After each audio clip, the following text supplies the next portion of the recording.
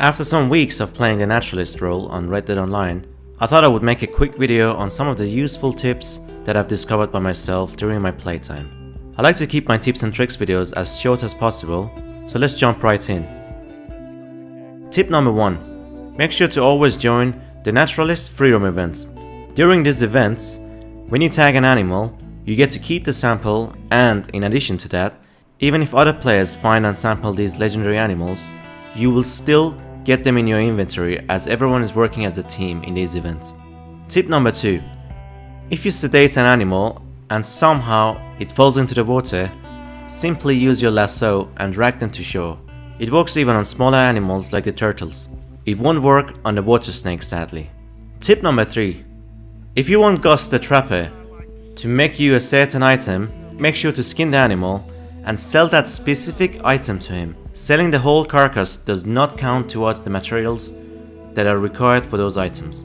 For example, I assumed selling a perfect buck would let me to acquire the pants that I wanted at a trapper, but I was wrong.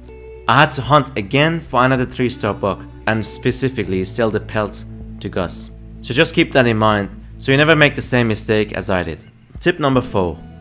Use painted black when dealing with legendary animals. Even though that you can't paint them, it still gives you 100% accuracy as it cancels the bloom, so use that to your advantage. When you have this on, it's 100% accurate. There you go. Tip number 5. While hunting the legendary animals, try to find a big rock to climb on. This way they can't attack you anymore, and you can easily take a picture from them, or just simply take your time when there's a swarm of animals after you. You can also use any boat or wagon to either mount or climb on in these legendary animal encounters. You will be just fine and you can perhaps take your picture in peace. Tip number 6. Since you have to take loads of pictures for your animal book to get to 100% on each animal, you can easily fill up your storage.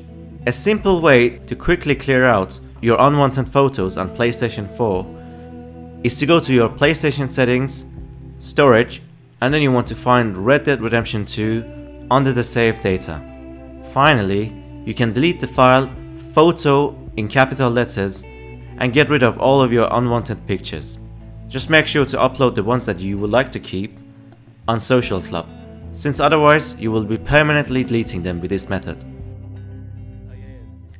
Last step is going to be a bonus one for comedic purposes.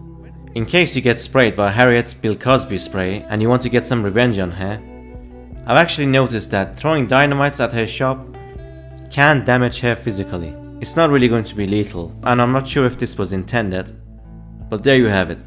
I hope these quick tips were helpful to you. As always, you can show your support for these videos with simply leaving a like. Thanks for watching, and I'll see you guys next time.